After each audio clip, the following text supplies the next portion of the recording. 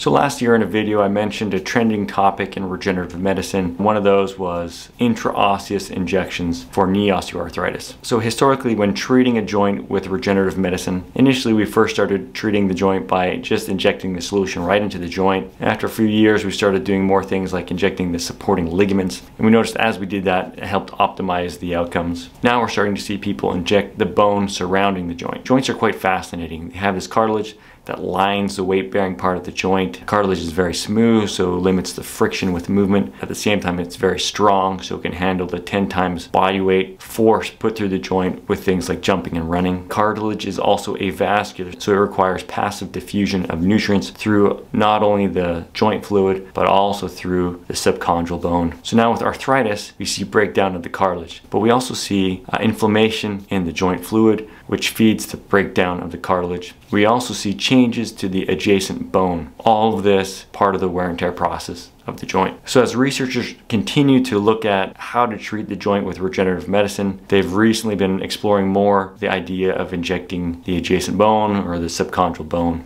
I think it was a few years ago when I first heard about this topic at a conference where there was a researcher presenting his data. At first I thought, this doesn't make any sense. Why would you take PRP and put it into the bone marrow if PRP is derived from the blood, which is derived from the bone marrow? So it didn't make any sense to me at the time. But maybe I guess it's related to the bone being pathologic or unhealthy, and the PRP can be beneficial. So over the years I've seen more and more studies discussing intra-osseous injections of platelet rich plasma, either alone or in combination with an intra-articular injection. So in this systematic review in the Journal of Cartilage in 2021, they concluded that intra-osseous injections can be regarded as minimally invasive and safe procedures to address subchondral bone damage. With the goal of delaying joint replacement, we're offering a salvage option to those not eligible for replacement. So the big question is, how do you get this PRP into the bone? Well, there's two options. One, you can use a trocar, which is a very thick needle, and we use that to either hammer or drill into the bone. This is also what we use when we're doing a bone marrow aspiration. Another author described a more gentler approach to getting into the bone. He used a 25 gauge needle, which is the same size we use to inject the skin, so very thin. And we'd find a little crack along the cortex of the bone, and he would sneak in under ultrasound guidance, and he was able to get the needle into the bone where he needed to put the platelet rich plasma. So overall, an interesting new option for treating knee osteoarthritis with regenerative medicine. In my experience, our patients tolerate this very well. Compared to injecting the ligaments with PRP, that's much more painful. Feel free to comment below with any questions, or if you are in the Oregon area, feel free to stop by.